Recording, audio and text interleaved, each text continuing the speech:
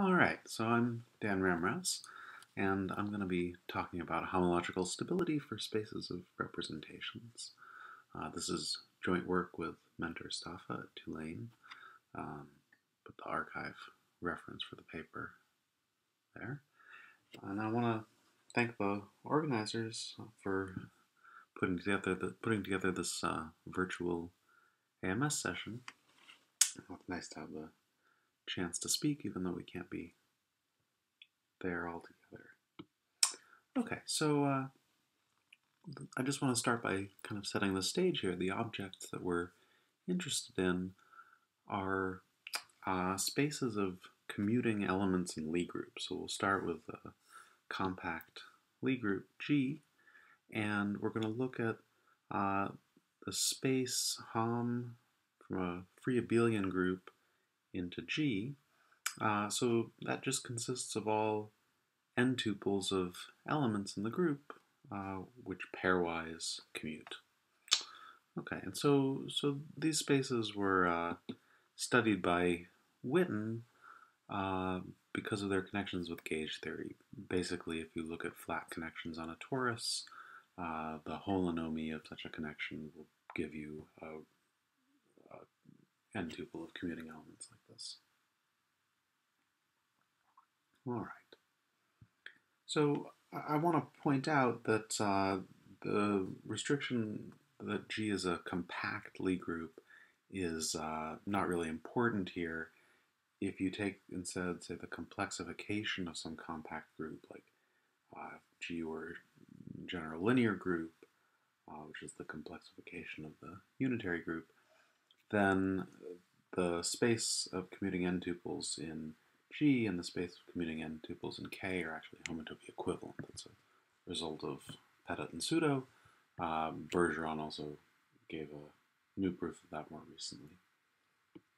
Okay, so the goal for today is really to understand the rational homology of these spaces and of some related spaces like the conjugation quotient. So here I've taken the quotient by the action of G, where the Lie group G is just conjugating an n tuple. Okay. So it turns out that the Poincare series of these spaces can be described via Lie theoretic data about the group G. So one example of that, Stafa gave the following formula. So the Poincare series, so that's the polynomial whose coefficient where the coefficient of t to the k is the rank of the kth homology. So it's described in terms of the Weil group. So W here is the Weil group. And so it's a sum or an average over the elements of the Weil group of these polynomials that come from the action of the Weil group on the Lie algebra of the maximal torus. So the Weil group is the normalizer of the maximal torus in G, and it acts on the Lie algebra of T. So when we're writing W in this formula, that's referring to W thought of as a linear transformation on this Lie algebra, and then you can form the matrix 1 plus TW,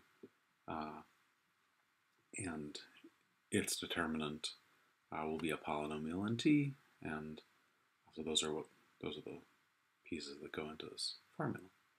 And so Stafa and I worked out a similar formula for the Poincare polynomial of Hom ZNG. And I should say, both in this formula and also here, we're really looking at the identity component, so the component of this space containing the trivial representation, the commuting tuple that's all the identity of G in every coordinate. Okay. So after we found these formulas, we started doing some computations with them, and the calculations showed that the ranks of the homology groups appear to stabilize. And again, those ranks are just the coefficients of t to the k in this point-gray polynomial, so you can plug these into a computer. There's enough, I mean, it's not a hard problem to work out the matrices involved. And they get big quickly, so you can't do that much computation, but it appeared to us that these were stabilizing. And the data that we had suggested stability. For example, as you let the Lie group G vary through a classical sequence like the unitary groups or the symplectic groups. So what I want to talk about today is basically an application of representation stability to prove these kinds of statements. So the main results, so if you look at the conjugation quotients, so here I've taken GR is going to be something like maybe UR or maybe SP2R.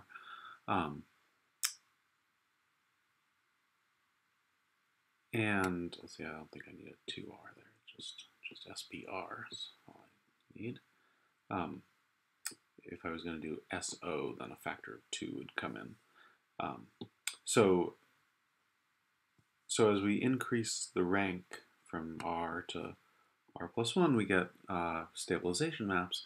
And in homology, these maps are isomorphisms once R is at least K.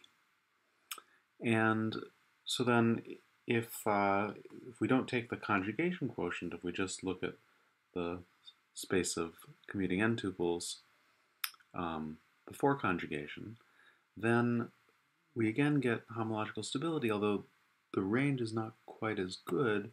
You need to go a little bit further. You need to go out until the rank minus the square root of the rank is at least the degree of the homology group you're looking at. Now, neither of these results is likely to be an optimal stable range. The computer calculations we've done suggest that probably these are off by about a factor of 2. All right.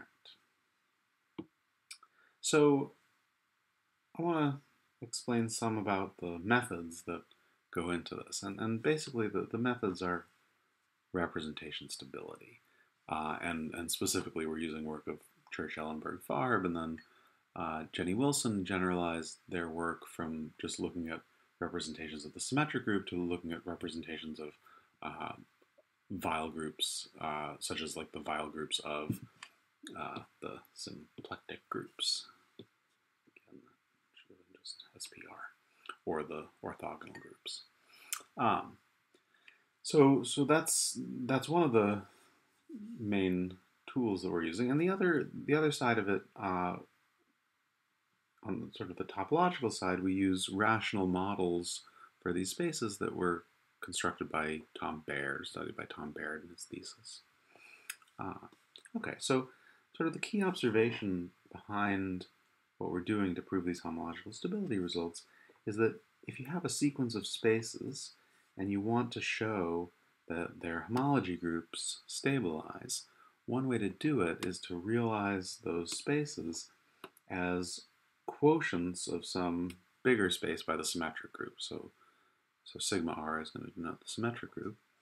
And then if you can prove that these sequences of symmetric group representations satisfy representation stability, then it turns out that the invariants, the sigma r invariants, which recover the homology of these quotient spaces, those also stabilize. And basically it's because the invariants are the isotypical component of the trivial representation, and so part of representation stability is basically saying that the size of those isotypical components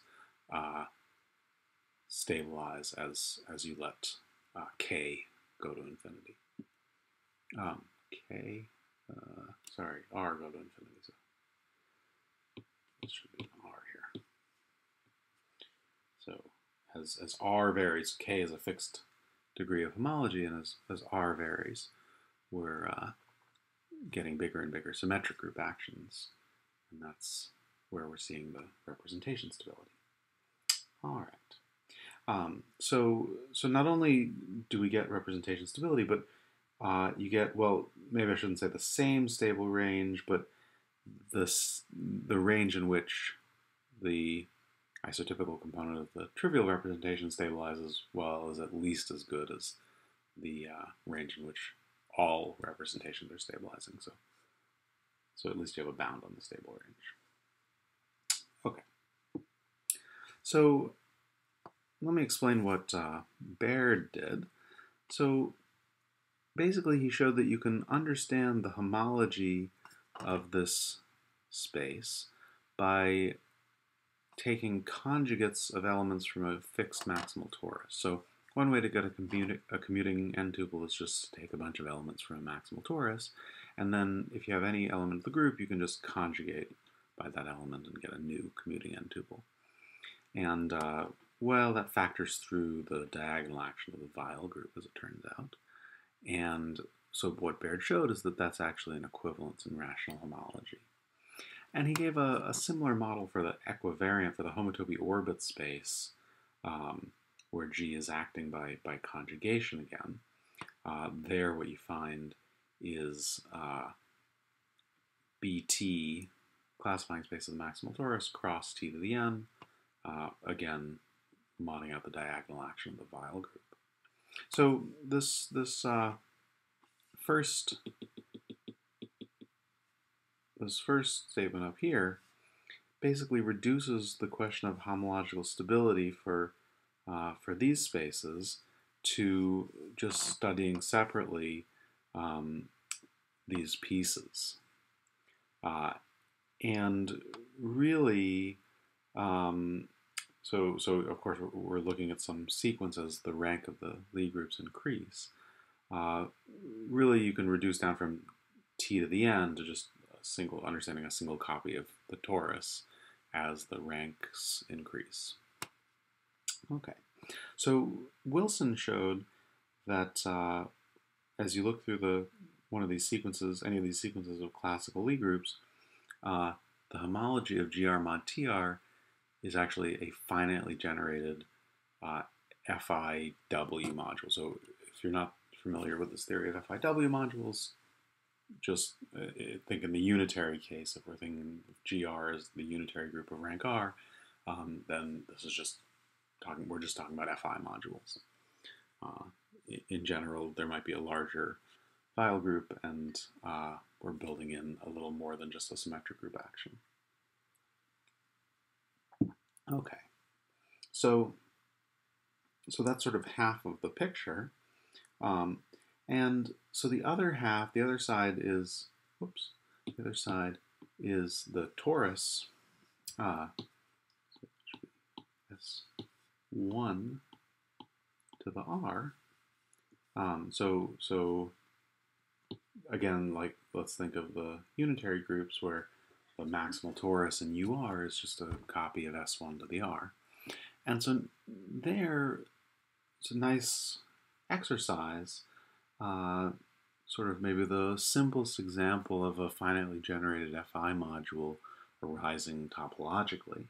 So if you take a space X whose homology is finite dimensional in each degree, and then you look at just Cartesian powers of that space with the permutation action, natural permutation action on them, then the homology, fix a degree on homology, and then look at the sequence of symmetric group representations that you get. And that's actually a finitely generated FI module, and the generators are just in these sort of diagonal degrees, the kth homology of the kth power. And yeah, this is a very nice thing to just sort of work out. It's not very hard. Basically, you just apply the Kunith theorem, and yeah. So if you're not an expert in FI modules, I strongly recommend trying this exercise to sort of get a feeling for how they work.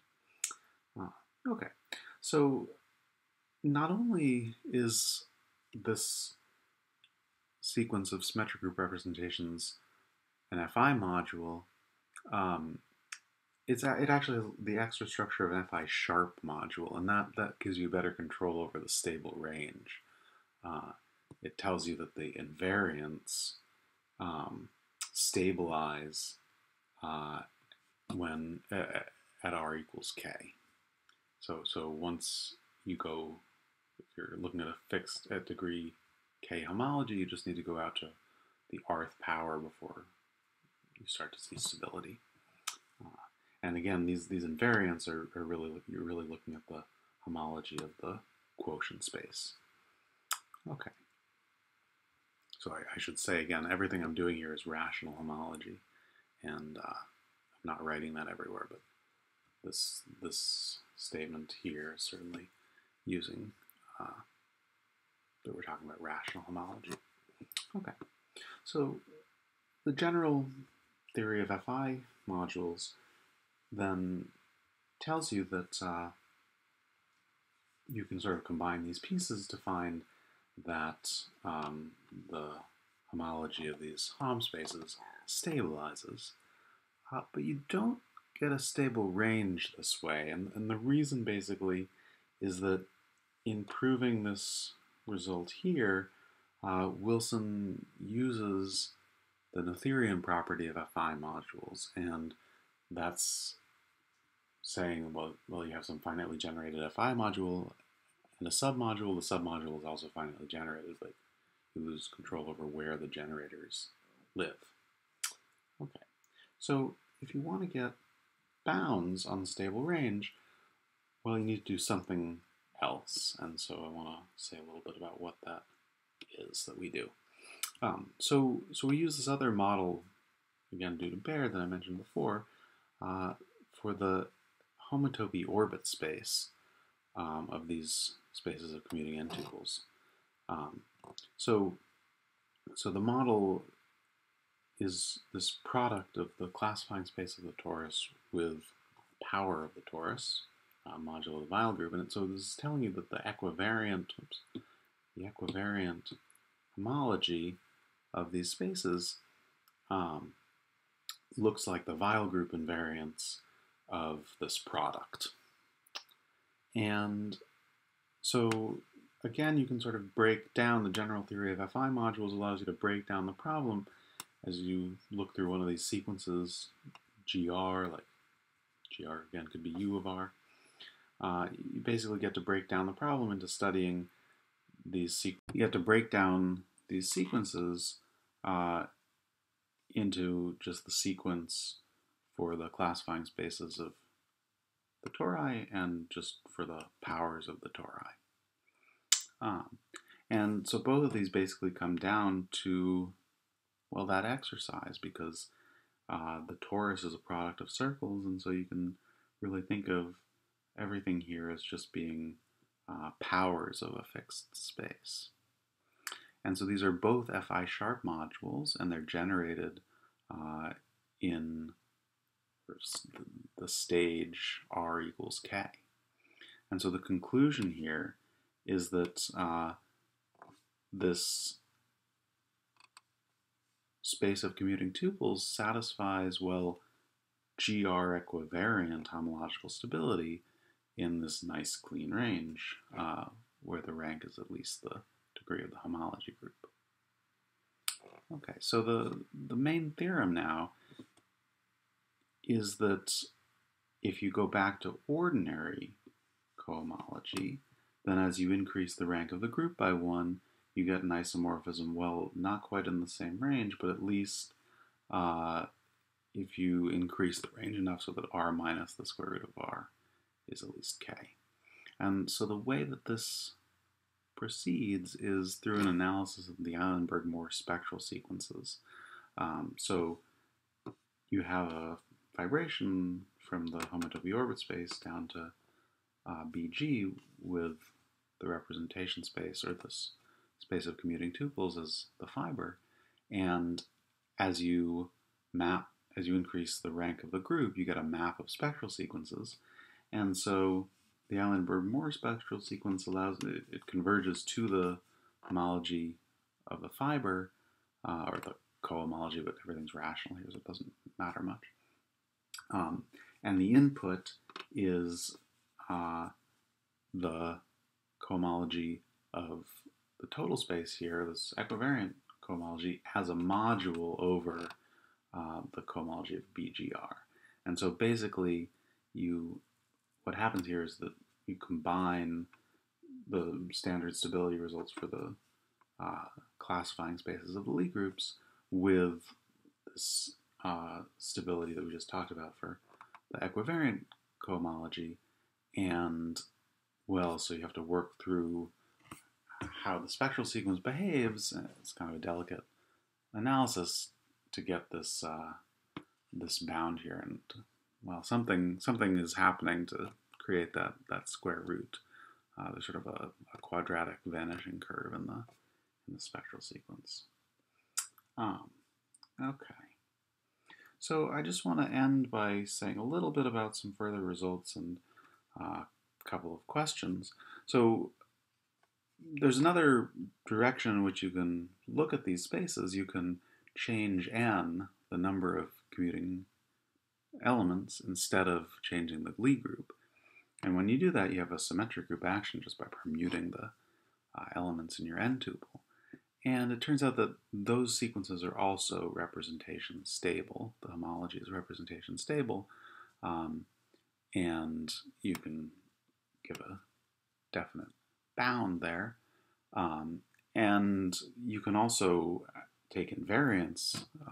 You can take the quotient by the symmetric group action, which in homology corresponds to taking invariance. And there you get stability for n greater than or equal to k. And the methods are kind of similar, again, using Baird's models. I also wanted to mention another natural question to ask is what happens if you look at configurations of commuting elements, so insist that different terms in your commuting tuple are actually distinct. Angel Cruz wrote a master's thesis last year in Mexico where he looked at this question and was able to prove similar stability results. And basically the method is to compare these configuration spaces to the full space of commuting elements using the Totaro spectral sequence. If I had to guess, my guess would be that the bounds you get here are not optimal, and maybe more modern methods could be used to get sharper results here, but I'm not certain. So a few questions. Well, can the stable ranges be improved? So one question in particular, I mentioned that I don't know of a stable range bound for GR mod TR itself, and maybe if one understood that FI module better, maybe some better results would be possible in these other cases. So another interesting question is what happens if you look at representations of some other group. I mean, even just a free group. If you look at, I mean, here you're just looking at G to the N, actually. Mod conjugation by G, that actually becomes something interesting. That's the free group character variety of G. And the cohomology of those spaces is known when G equals SU2. And from, that's work of Baird, and from his formulas you can actually see that when you look at the symmetric group action here permuting the coordinates of an n tuple, you get a representation stable sequence. So it's natural to conjecture that might extend to other Lie groups, not just SU2. And that's something that I've talked some with Sean Lawton about, and well, we have some ideas, but it's nothing very concrete yet. Okay, well, I will end there. Thanks for watching, and here's some references that I mentioned during the talk. All right.